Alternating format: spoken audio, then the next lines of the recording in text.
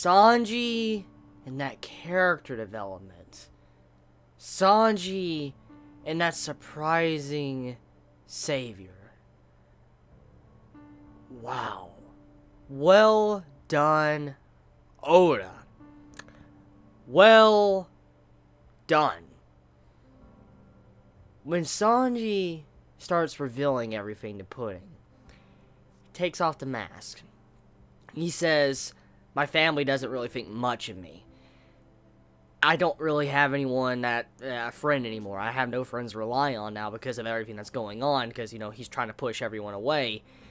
And then on top of that, he says he can't really do anything at this time. He has to just lay down and let everything happen, because whatever turn he tries to make, he's going to endanger someone. For instance, if he tries to resist, it's going to cause it to where his father will get killed. He'll lose his hands. It's not even just his hands anymore. It's everything. Everything he will lose if he stands up.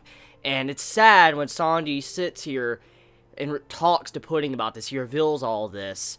And when you really think about the big picture here, let's, look at what this entire scene meant, okay? Sanji poured out all his true thoughts, his feelings right now, what's going on inside of him, to Pudding. He told Pudding truly how he felt. For instance, Sanji, he might be trying something here. He might be not telling the whole truth. Maybe he might have a plan behind the scenes. But overall, Sanji did say his thoughts. I think close to his true thoughts of the situation, of how he feels about what is going on. And when he's sitting there telling Pudding about the marriage and all that, and Pudding's going on talking about, how it's a forced marriage, and how, Big Mom is all for this, and when, you get to the ceremony, it's pretty much over. You cannot escape it.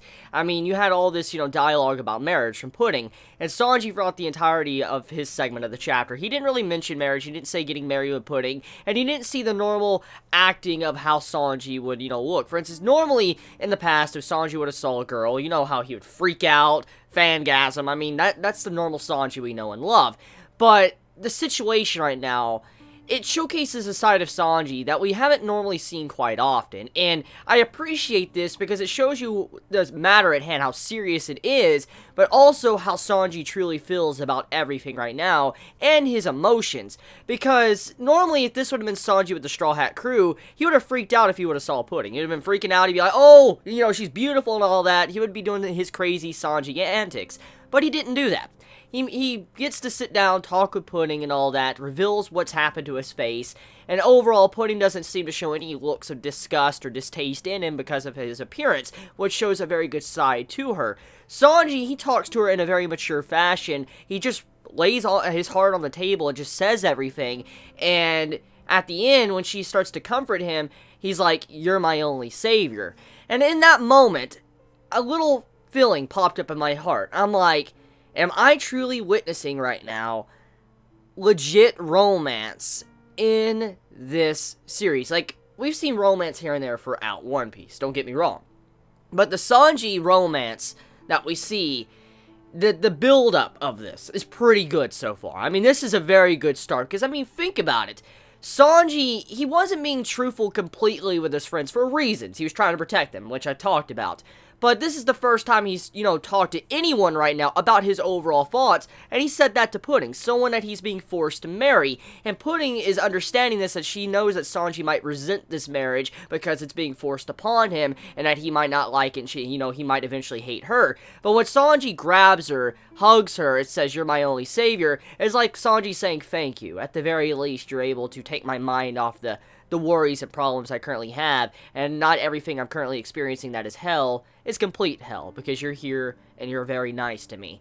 So Sanji's entire demeanor in that scene, it shows you what he truly feels, but also how he cares about Pudding. Even if, let's just say Pudding is lying, okay?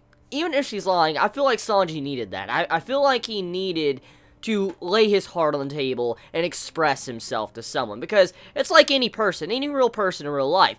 Eventually, these emotions are going to build up. They're going to build up until they're at that, boiling point, and they need to explode. The pressure needs to be blown somewhere, and that's kind of what's going on with Sanji. I mean, Sanji has been through a lot through this arc. He's had his family literally beat him, forced marriage upon him, ripped away from his friends, and as he called it, his, years with his friends and with Zeph, that was like heaven to him, and now he's casted into hell. And so when you think about all this, Sanji right now is having a very difficult moment in his life. He's literally going going through one of the most unhappiest times of his life right now, and he can't get out of it. He legit cannot get out of it, so he's accepting it, letting it come in at him because he wants to protect everyone else. He's sacrificing himself for the better of everyone else. Not just the Straw Hat crew, but Zeph, his father, and also others in general, and that really just hits you. You're like, damn, I feel really bad for Sanji for what he's trying to do and what he's trying to stand for right now.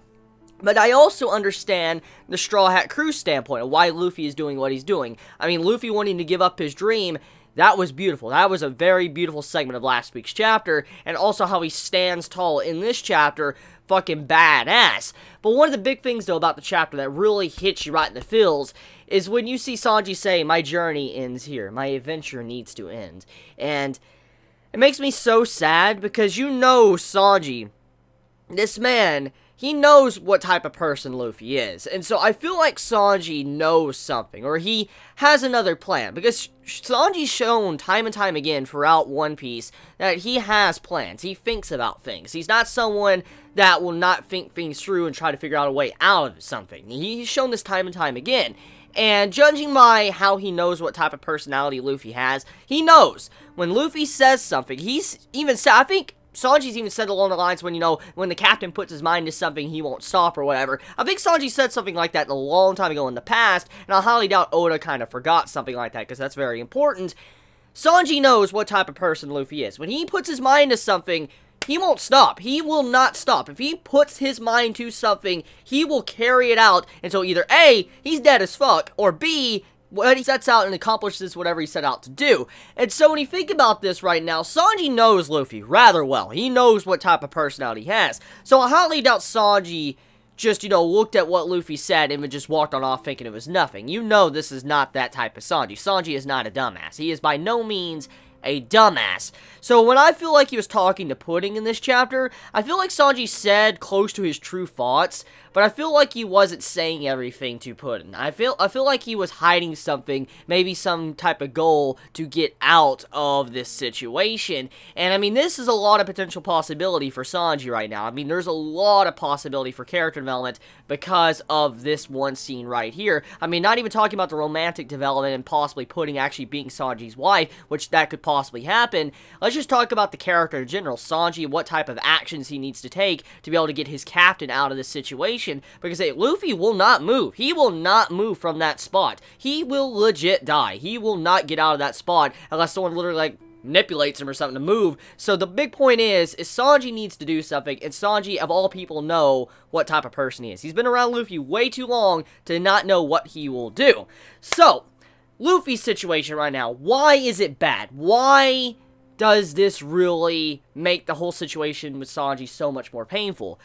Well, as we know, this is Big Mom's territory. And as always, a Yonko is not someone you just look at and think, oh, they just got that title and, you know, they're not that strong.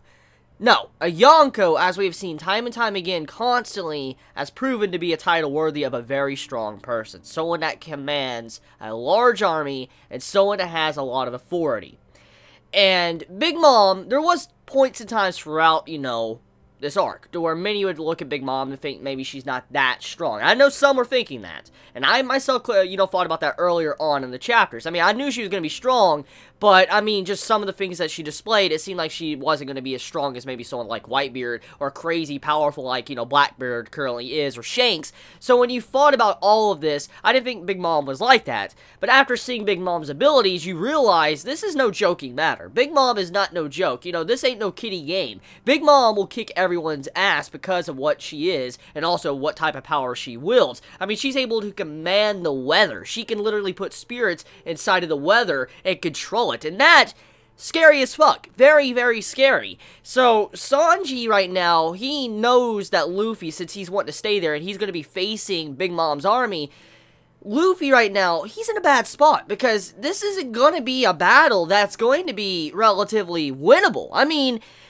the only way Luffy could win this battle, only way, would be if he used Conqueror's Haki. That's the only way I could see him overcoming these opponents. But even then again, these aren't opponents that are fishmen. These aren't, you know, regular Marines. This isn't people you normally could knock out with relative ease. That's not what type of opponents these are. These are strong people in Big Mom's army that's on her main island. These are not going to be someone that you could just instantly one-shot and get rid of. A lot of these people are very powerful, probably have a lot of different types of devil fruits, and Luffy is completely outnumbered. And the only way he can, you know, probably overcome this is through Conqueror's Haki. But then, though, I still don't believe it is enough. Because, I mean, if he causes too much of a havoc and ruckus, it's going to cause the attention of Big Mom to finally pop up. And Big Mom is going to try to pull some shit and probably, you know, take out Luffy completely. Focus the full-on rage of her abilities onto Luffy if he does any more damage to the island.